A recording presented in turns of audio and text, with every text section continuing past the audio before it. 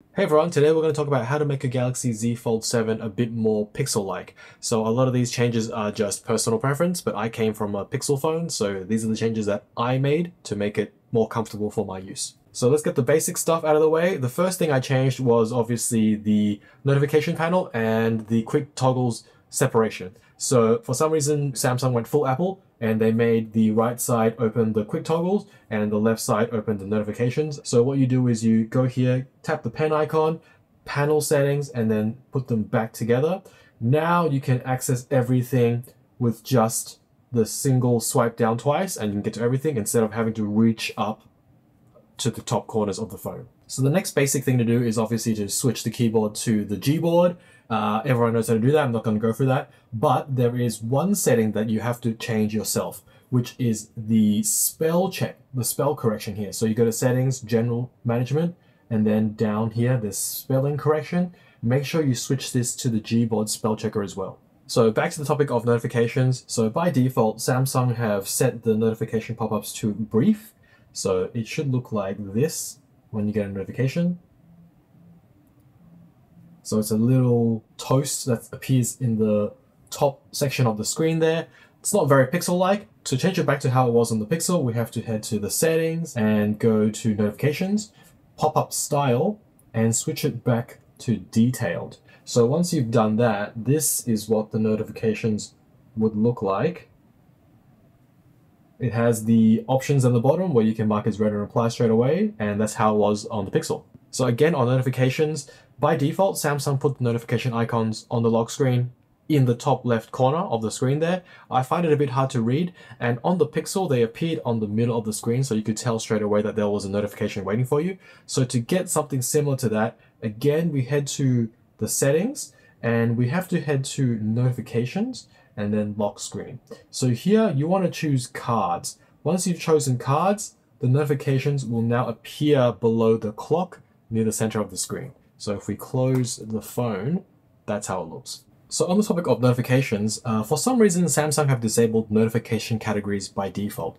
So what you can do is you go to settings, notification, and then go down to advanced settings. And there is a toggle down here, manage notification categories for each app. So this is off by default. You just have to enable that. After you've enabled that, you have access to all the notification categories that were available on the Pixel phone. So as an example, let's say the Tesla app here, we can go in here and then look at the notifications and then manage the notification categories by themselves. So the Tesla has two kinds of notifications that it can give you: the phone key status, which I've disabled. I'll enable it for you.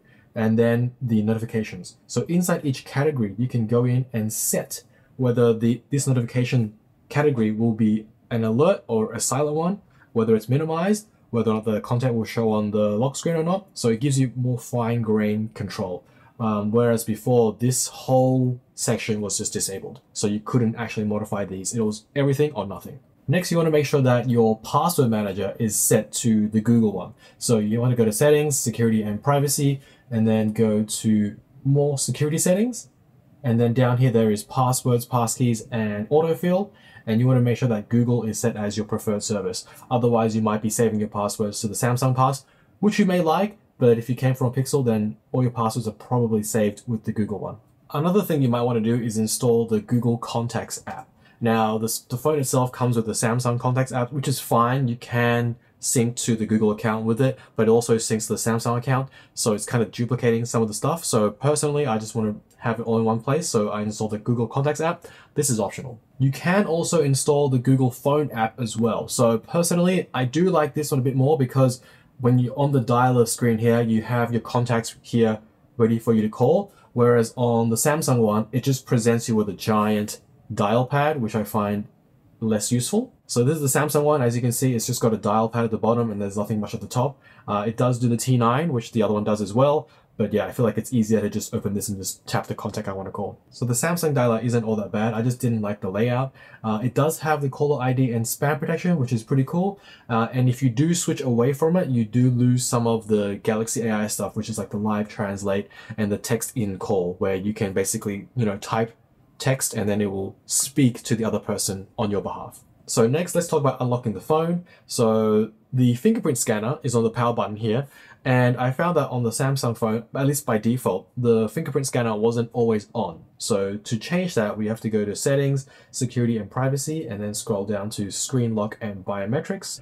And now you can see that we have the fingerprint option down here. So we open fingerprints, and you see the fingerprint setting here, fingerprint always on. By default, it's set to off. So I've changed it to always on for both the cover and the main screen. What does that mean? It means that when the phone is locked, you can just place your finger over the scanner and then it will unlock the phone immediately. Previously, when it was set to off, you had to press the button, physically push the button down, wake the screen up before the fingerprint scanner is active. So changing it to always on is closer to how it was on the Pixel. So let's talk about unlocking the phone and making payments. So let's unlock it now. I'm going to use Face Unlock. Alright, so the phone has unlocked using my face. Now, normally on the Pixel, as long as you've unlocked the phone, whether it's with the face or with the fingerprint, it's ready to make payments. So as long as you're on the screen, you can tap your phone and then it'll work.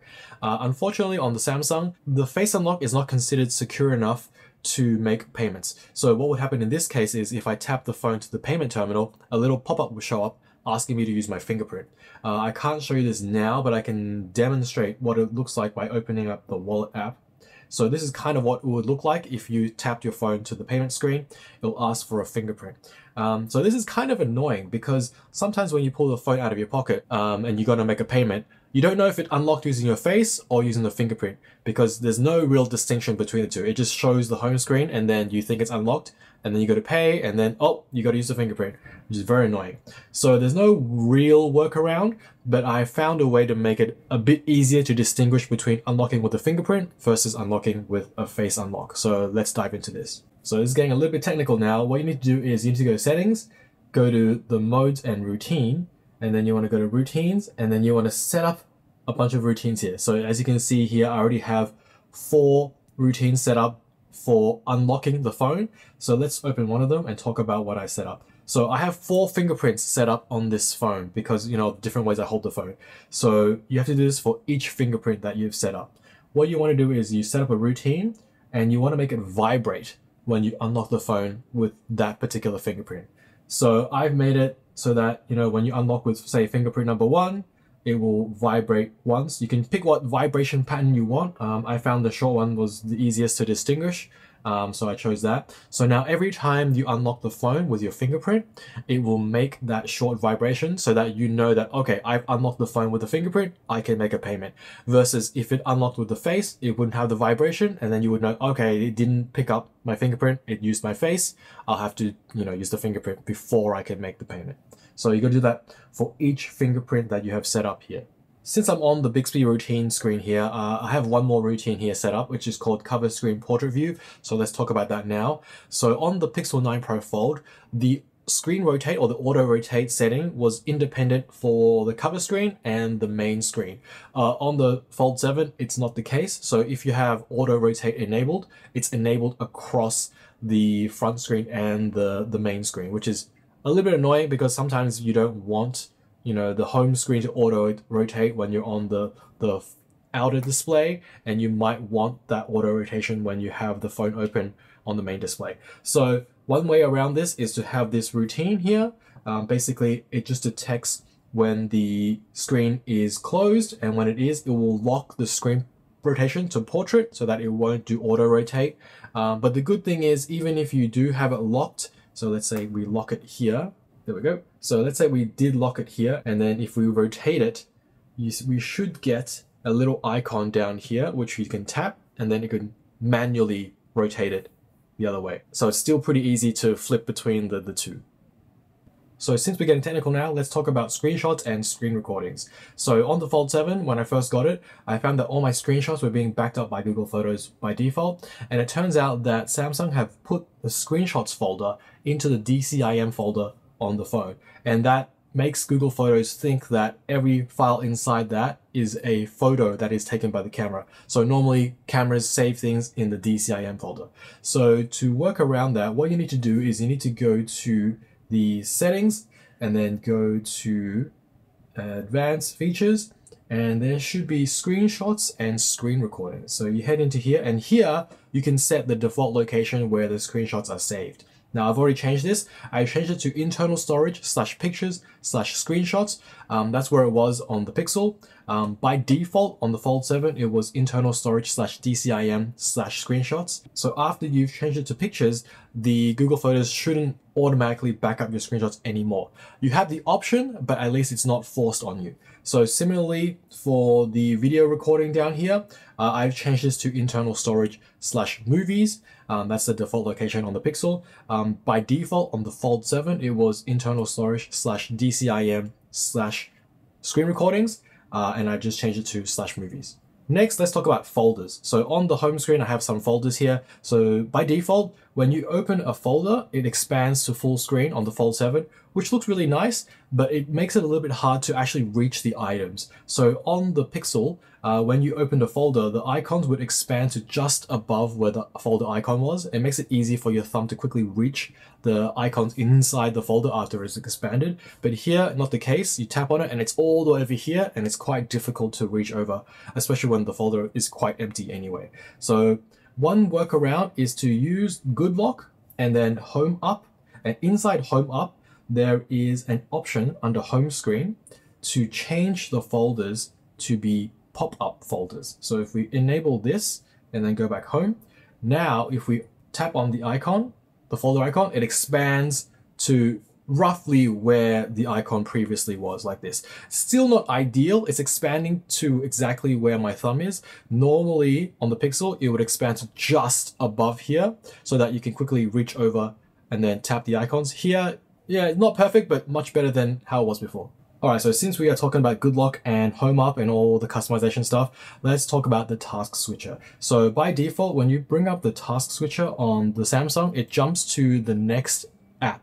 It doesn't show you the current one. So normally I like to see the current one first because I typically go to this page because I want to go to split screen or multi-window mode, and I do that by tapping the icon up here. I know there are gestures that you can enable, like 2-finger swipe to jump into split screen mode straight away, but my muscle memory is telling me to tap this icon. So to get around this and make sure that the first app that shows up when you bring up the task switcher is to go to Good Lock, Home Up, and then Task Switcher here. So here you can choose to center the current running app. So after you've done that, when you bring up the task switcher, it shows you the current app straight away. So now you can do the whole split screen stuff directly from here. And just for context, that was how it was on the Pixel as well. So as you can see, as soon as you bring up the task switcher, this is the first app that shows up, the current app you're looking at. And I think one of the reasons why they had it like this on the Pixel was that you can actually long press and then select any text straight from here. Unfortunately, that is not an option here on the Fold 7, but let's talk about selecting text. So because we can't select text on the app switcher anymore, I found two potential alternatives that can do it. The first one is to invoke circle to search. So hold the bar at the bottom, and then you should be able to circle, let's say, this text here, and then you can select text and then copy it this way. I still find bring up the task switcher and then long pressing a bit easier, but that is one alternative.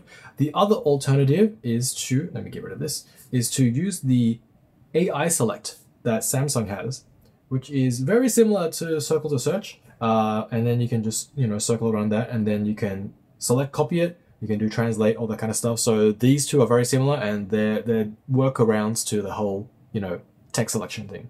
All right, and the last thing I have for making your phone a bit more pixel-like is addressing this icon up here, this vibrate icon up here. So on the Pixel phones, they actually got rid of it because they realized that people have their phones on silent practically all the time, and it's kind of a waste of space to have a little icon up here. And Samsung have just left the icon there, and it's fine. When Pixel got rid of it, people were up in arms saying, oh, how do I know if my phone's on vibrate? And now that we got used to it, I can understand why it's kind of a waste of space. But anyway, depending on which camp you're in, you can keep this icon here, or you can remove it using Good Lock and then Quick Star. So if we enable Quick Star, you can choose how the icons show up, or what icons show up. So if you don't want this icon here, you can get rid of it, and now it's gone. Alright, so that's all my tips for the Fold 7 to make it a bit more pixel-like. Hope this was useful, and thanks for watching.